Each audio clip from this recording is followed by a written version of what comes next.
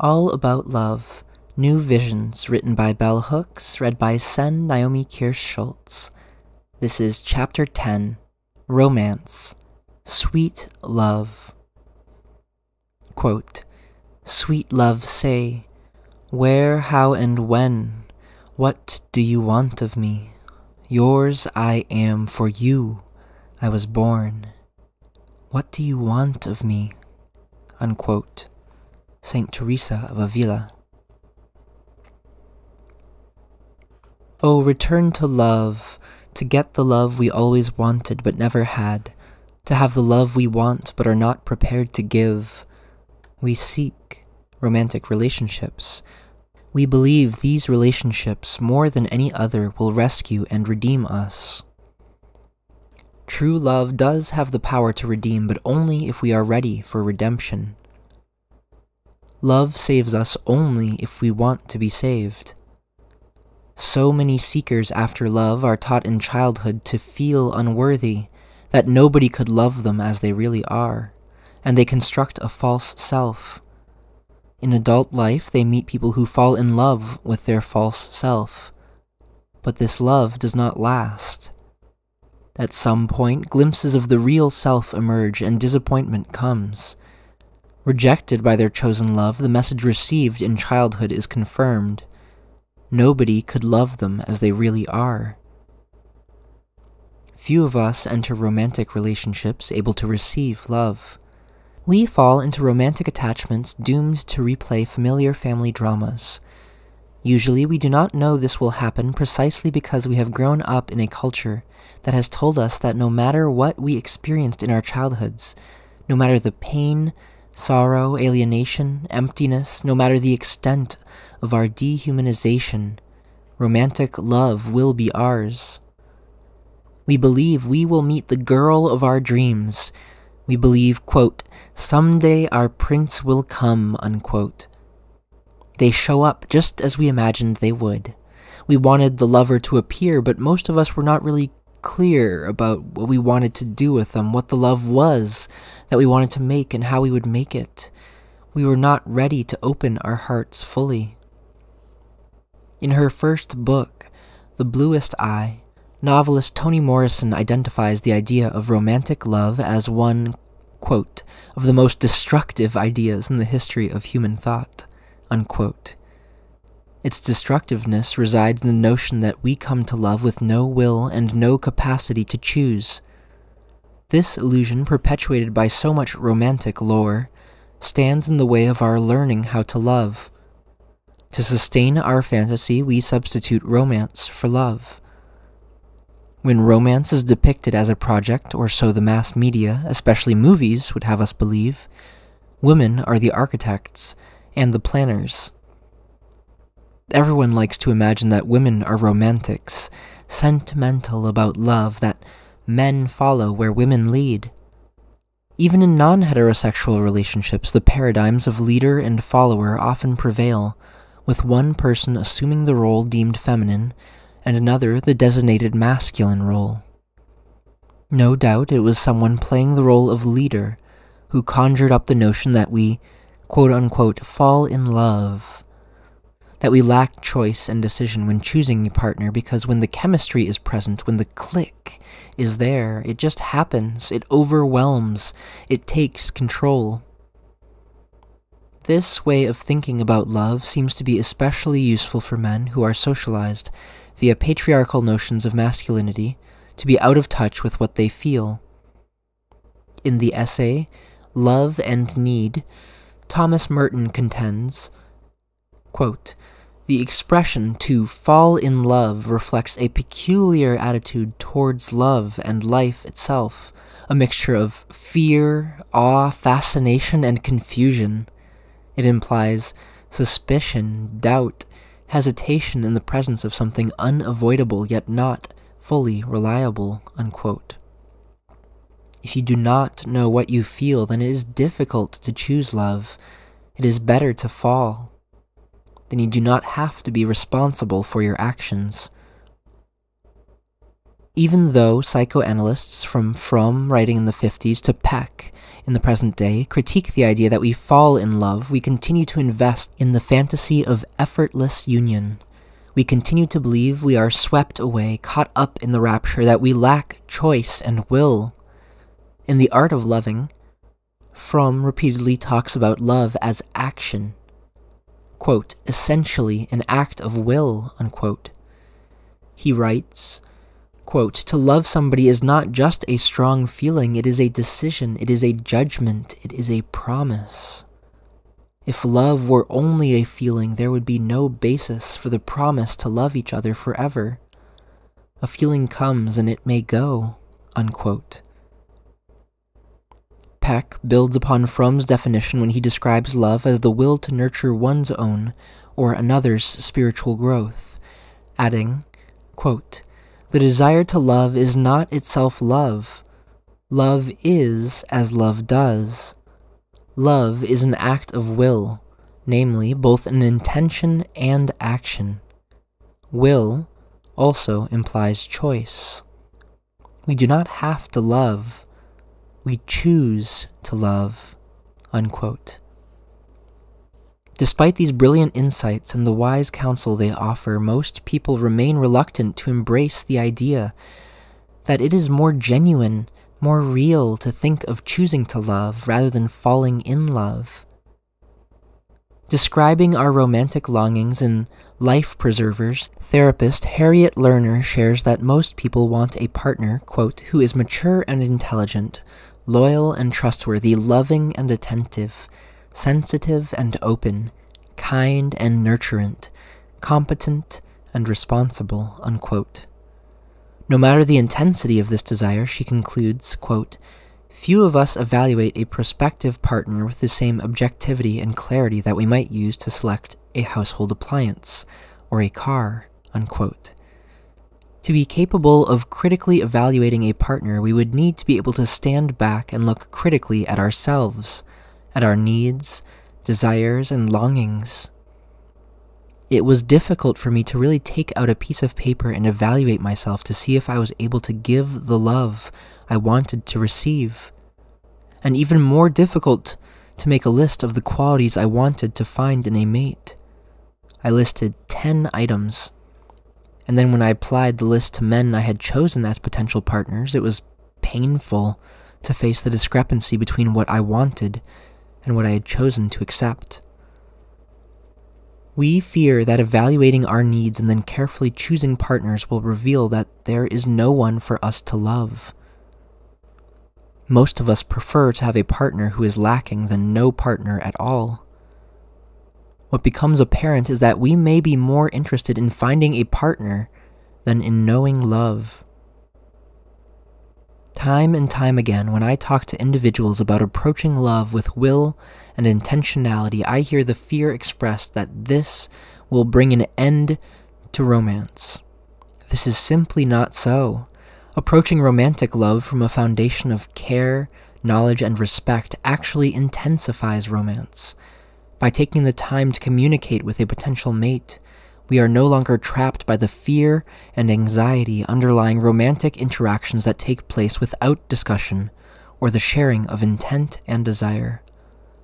I talked with a woman friend who stated that she had always been extremely fearful of sexual encounters, even when she knew someone well and desired them. Her fear was rooted in a shame she felt about the body, sentiments she had learned in childhood. Previously, her encounters with men had only intensified that shame. Usually, men made light of her anxiety. I suggested she might try meeting with the new man in her life over lunch with the set agenda of talking to him about sexual pleasure, their likes and dislikes, their hopes and fears. She reported back that the lunch was incredibly erotic. It laid the groundwork for them to be at ease with each other sexually when they finally reached that stage in their relationship. Erotic attraction often serves as the catalyst for an intimate connection between two people, but it is not a sign of love. Exciting, pleasurable sex can take place between two people who do not even know each other. Yet the vast majority of males in our society are convinced that their erotic longing indicates who they should and can love. Led by their penis, seduced by erotic desire, they often end up in relationships with partners with whom they share no common interests or values. The pressure on men in a patriarchal society to quote-unquote perform sexually is so great that men are often so gratified to be with someone with whom they find sexual pleasure that they ignore everything else.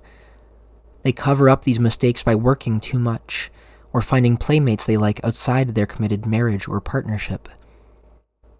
It usually takes them a long time to name the lovelessness they may feel, and this recognition usually has to be covered up to protect the sexist insistence that men never admit failure. Women rarely choose men solely on the basis of erotic connection. While most females acknowledge the importance of sexual pleasure, they recognize that it is not the only ingredient needed to build strong relationships. And let's face it, the sexism of stereotyping women as caregivers makes it acceptable for women to articulate emotional needs. So females are socialized to be more concerned about emotional connection. Women who have only named their erotic hunger in the wake of the permission given by the feminist movement and sexual liberation have always been able to speak their hunger for love. This does not mean that we find the love we long for. Like males, we often settle for lovelessness because we are attracted to other aspects of a partner's makeup. Shared sexual passion can be a sustaining and binding force in a troubled relationship, but it is not the proving ground for love. This is one of the great sadnesses of life. Too often, women and some men have their most intense erotic pleasure with partners who wound them in other ways. The intensity of sexual intimacy does not serve as a catalyst for respect, care, trust, understanding, and commitment. Couples who rarely or never have sex can know lifelong love. Sexual pleasure enhances the bonds of love, but they can exist and satisfy when sexual desire is absent. Ultimately, most of us would choose great love over sustained sexual passion if we had to. Luckily, we do not have to make this choice because we usually have satisfying erotic pleasure with our loved one. The best sex and the most satisfying sex are not the same. I have had great sex with men who are intimate terrorists, men who seduce and attract by giving you just what you feel your heart needs, then gradually or abruptly withholding it once they have gained your trust. And I have been deeply sexually fulfilled in bonds with loving partners who have had less skill and know-how. Because of sexist socialization, women tend to put sexual satisfaction in its appropriate perspective. We acknowledge its value without allowing it to become the absolute measure of intimate connection. Enlightened women want fulfilling erotic encounters as much as men, but we ultimately prefer erotic satisfaction within a context where there is loving, intimate connection. If men were socialized to desire love as much as they were taught to desire sex, we would see a cultural revolution. As it stands, most men tend to be more concerned about sexual performance and sexual satisfaction than whether they are capable of giving and receiving love. Even though sex matters, most of us are no more able to articulate sexual needs and longings than we are able to speak our desire for love. Ironically, the presence of life-threatening, sexually transmitted diseases has become the reason more couples communicate with each other about erotic behavior. The very people, many of them men, who had heretofore claimed that, quote, too much talk, unquote, made things less romantic, find that talk does not threaten pleasure at all. It merely changes its nature, where once knowing nothing was the basis for excitement and erotic intensity, knowing more is now the basis. Lots of people who feared a loss of romantic and/or erotic intensity made this radical change in their thinking, and were surprised to find that their previous assumptions that talk killed romance were wrong. Cultural acceptance of this change shows that we are all capable of shifting our paradigms, the foundational ways of thinking and doing things that become habitual. We are all capable of changing our attitudes about, quote, falling in love, unquote, We can acknowledge the quote-unquote click we feel when we meet someone new as just that, a mysterious sense of connection that may or may not have anything to do with love. However, it could or could not be the primal connection, while simultaneously acknowledging that it will lead us to love. How different things might be if, rather than saying, quote, I think I'm in love, unquote, we were saying, quote, I've connected with someone in a way that makes me think I'm on the way to knowing love, unquote. Or if instead of saying I'm in love, we say I am loving, or I will love. Our patterns around romantic love are unlikely to change if we do not change our language. We are all uncomfortable with the conventional expressions we use to talk about romantic love. All of us feel that these expressions and the thinking behind them are one of the reasons we entered relationships that did not work. In retrospect, we see that to a grave extent, the way we talked about these bonds foreshadowed what happened in the relationship. I certainly changed the way I talk and think about love in response to the emotional lack I felt within myself and in my relationships. Starting with clear definitions of love, of feeling, intention, and will, I no longer enter relationships with the lack of awareness that leads me to make all bonds the site for repeating old patterns. Although I have experienced many disappointments in my quest to love and be loved, I still believe in the transformative power of love. Disappointment has not led me to close my heart. However, the more I talk with people around me, I find disappointment to be widespread, and it does lead many folks to feel profoundly cynical about love. A lot of people simply think we make too much of love. Our culture may make much of love as compelling fantasy or myth, but it does not make much of the art of loving. Our disappointment about love is directed at romantic love. We fail at romantic love when we have not learned the art of loving. It's as simple as that. Often, we confuse perfect passion with perfect love. A perfect passion happens when we meet someone who appears to have everything we have wanted to find in a partner. I say quote-unquote appears because the intensity of our connection usually blinds us. We see what we want to see. In Soulmates, Thomas Moore contends that the enchantment of romantic illusion has its place, and that, quote, the soul thrives on ephemeral fantasies, unquote. While perfect passion provides us with its own particular pleasure and danger, for those of us seeking perfect love, it can only ever be a preliminary stage in the process. We can only move from perfect passion to perfect love when the illusions pass, and we are able to use the energy and intensity generated by intense, overwhelming erotic bonding to heighten self-discovery. Perfect passions usually end when we awaken from our enchantment and find only that we have been carried away from ourselves. It becomes perfect love when our passion gives us the courage to face reality, to embrace our true selves. Acknowledging this meaningful link between perfect passion and perfect love from the onset of a relationship can be the necessary inspiration that empowers us to choose love. When we love by intention and will, by showing care, respect, knowledge, and responsibility, our love satisfies. Individuals who want to believe that there is no fulfillment in love, that true love does not exist, cling to these assumptions because this despair is actually easier to face than the reality that love is a real fact of life, but is absent from their lives. In the last 2 years, I have talked a lot about love. My topic has been, quote-unquote, true love. It all started when I began to speak my heart's desire to say to friends, lecture audiences, folks sitting next to me on buses and planes and in restaurants that, quote, I was looking for true love, unquote. Cynically, almost all my listeners would let me know that I was looking for a myth. The few who still believe in true love offer their deep conviction that, quote, you can't look for it, unquote. That if it's meant for you, it will just happen. Not only do I believe wholeheartedly that true love exists, I embrace the idea that its occurrence is a mystery, that it happens without any effort of human will.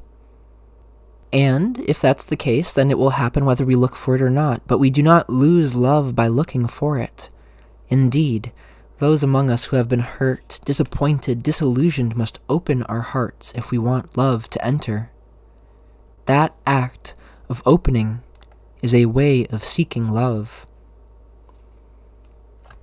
I have had a taste of true love. That experience intensifies my longing and my desire to search. A true love in my life first appeared to me in a dream. I had been invited to a conference on film and was reluctant to attend. I hate being bombarded by lots of new ideas at one time. It feels to me like overeating.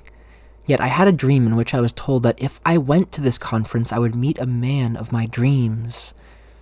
Images in the dream were so vivid and real that I awakened with a sense of necessity.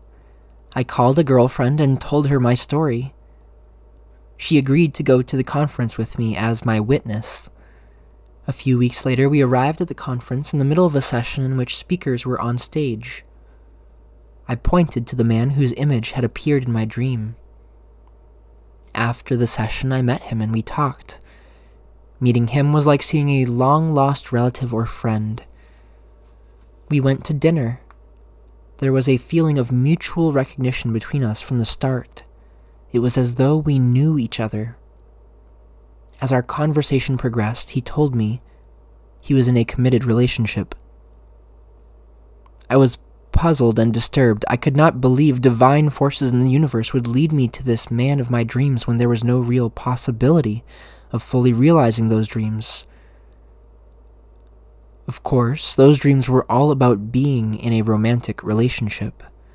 That was the beginning of a difficult lesson in true love. I learned that we may meet a true love and that our lives may be transformed by such an encounter even when it does not lead to sexual pleasure, committed bonding, or even sustained contact. The myth of true love, that fairy tale vision of two souls who meet, join, and live happily thereafter, is the stuff of childhood fantasy. Yet many of us, female and male, carry these fantasies into adulthood and are unable to cope with the reality of what it means either to have an intense, life-altering connection that will not lead to an ongoing relationship, or to be in a relationship. True love does not always lead to happily ever after, and even when it does, sustaining love still takes work. All relationships have ups and downs. Romantic fantasy often nurtures the belief that difficulties and downtimes are an indication of a lack of love rather than part of the process. In actuality, true love thrives on the difficulties. The foundation of such love is the assumption that we want to grow and expand, to become more fully ourselves. There is no change that does not bring with it a feeling of challenge and loss. When we experience true love, it may feel as though our lives are in danger. We may feel threatened. True love is different from the love that is rooted in basic care, goodwill, and just plain old everyday attraction. We are all continually attracted to folks.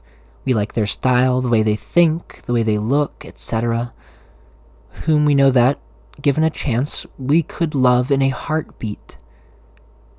In his insightful book, Love and Awakening, Discovering the Sacred Path of Intimate Relationship, John Wellwood makes a useful distinction between this type of attraction, familiar to us all, which he calls a, quote, heart connection, unquote, and another type he calls a, quote, soul connection, unquote.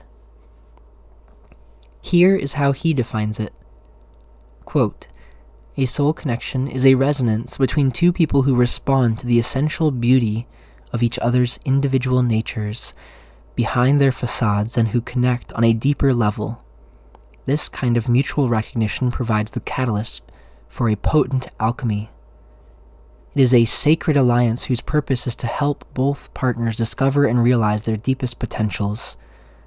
While a heart connection lets us appreciate those we love just as they are, a soul connection opens up a further dimension, seeing and loving them for who they could be and for who we could become under their influence, unquote. Making a heart connection with someone is usually not a difficult process. Throughout our lives, we meet lots of people with whom we feel that special click that could take us on the path of love. But this click is not the same as a soul connection. Often, a deeper bonding with another person, a soul connection, happens whether we will it to be so or not. Indeed, sometimes we are drawn towards someone without knowing why, even when we do not desire contact.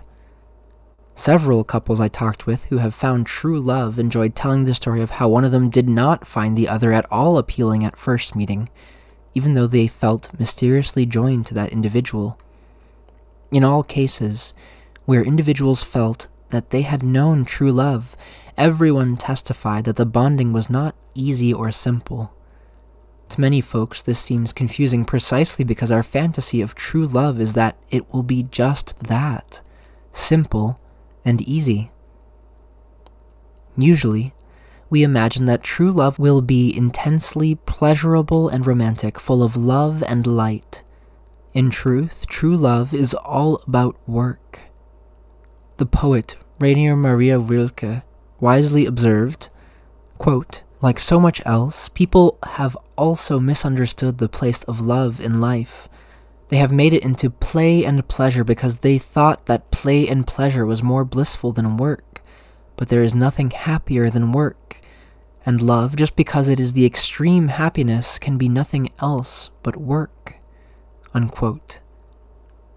The essence of true love is mutual recognition, two individuals seeing each other as they really are.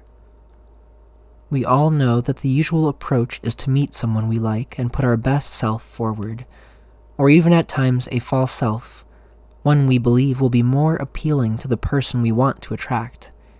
When our real self appears in its entirety, when the good behavior becomes too much to maintain or the masks are taken away, disappointment comes. All too often, individuals feel, after the fact, when feelings are hurt and hearts are broken, that it was a case of mistaken identity, that the loved one is a stranger.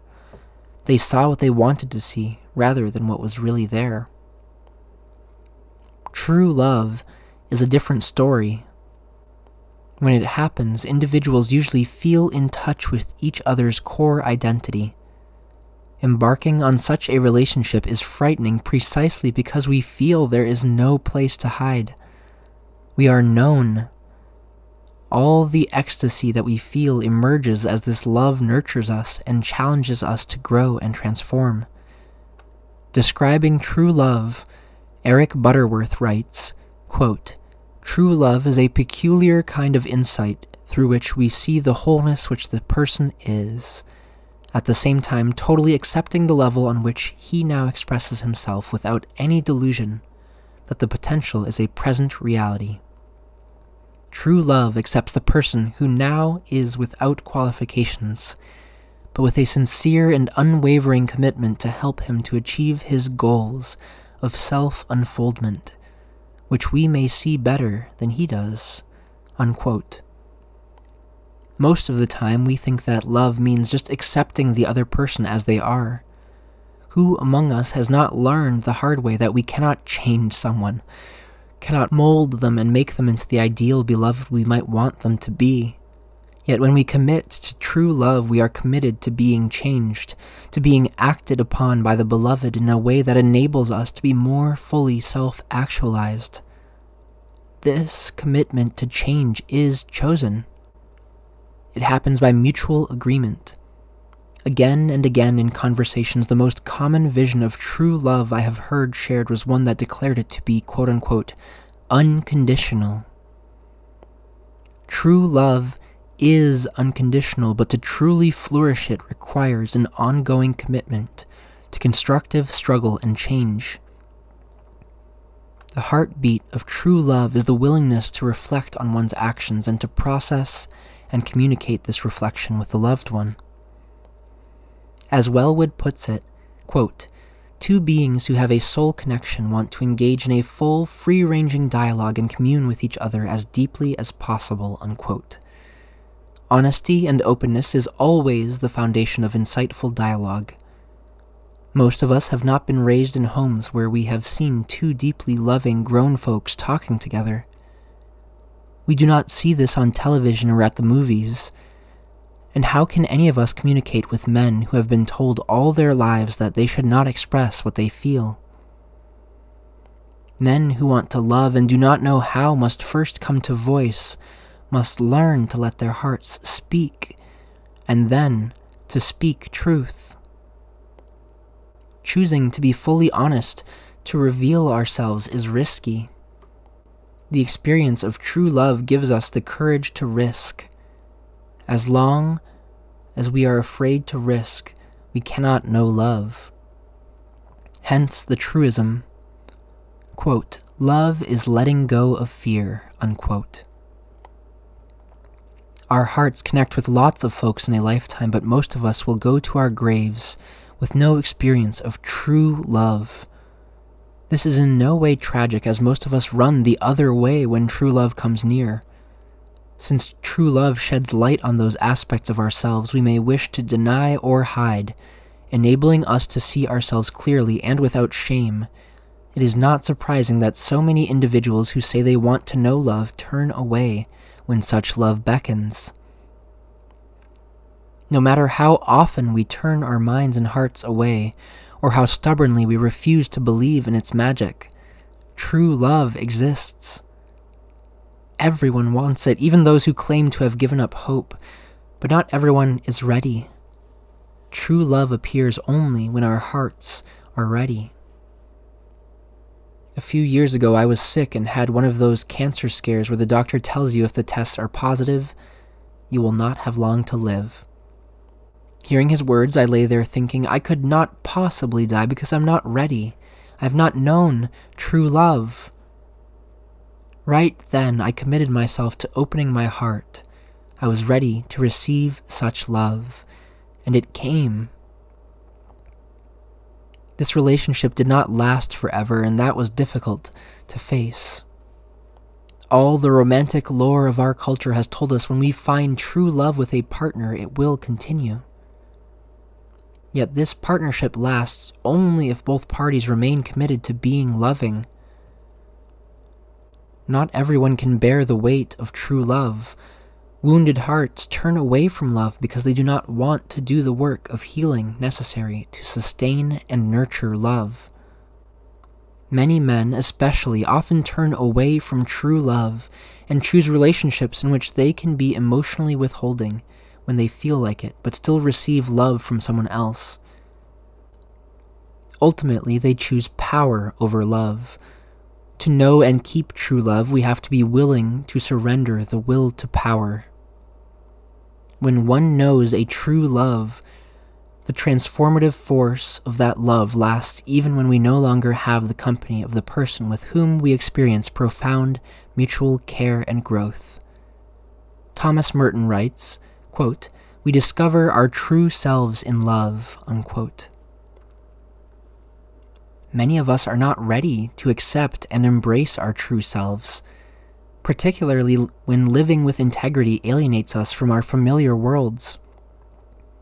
Often, when we undergo a process of self-recovery, for a time we may find ourselves more alone. Writing about choosing solitude over company that does not nurture one's soul, Maya Angelou reminds us that, quote, "It is never lonesome in Babylon," unquote.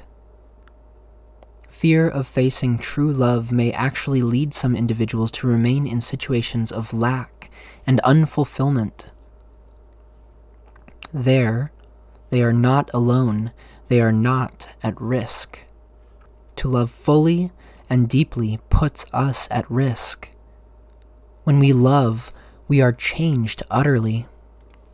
Merton asserts, quote, "Love affects more than our thinking and our behavior towards those we love. It transforms our entire life. Genuine love is a personal revolution. Love takes your ideas, your desires, and your actions and welds them together in one experience and one living reality, which is a new you," unquote. We often are in flight from the quote-unquote new you. Richard Bach's autobiographical love story, Illusions, describes both his flight from love and his return. To return to love, he had to be willing to sacrifice and surrender, to let go of the fantasy of being someone with no sustained emotional needs, to acknowledge his need to love and be loved. We sacrifice our old selves in order to be changed by love, and we surrender to the power of the new self.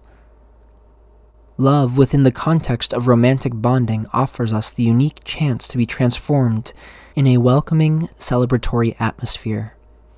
Without, quote-unquote, falling in love, we can recognize that moment of mysterious connection between our soul and that of another person, as love's attempt to call us back to our true selves. Intensely connecting with another soul, we are made bold and courageous. Using that fearless will to bond and connect as a catalyst for choosing and committing ourselves to love, we are able to love truly and deeply, to give and receive a love that lasts, a love that is, quote, stronger than death, unquote. This has been Chapter 10 of All About Love, New Visions, Romance, Sweet Love, written by Bell Hooks, read by Naomi Kirst-Schultz. Thanks for reading along with me.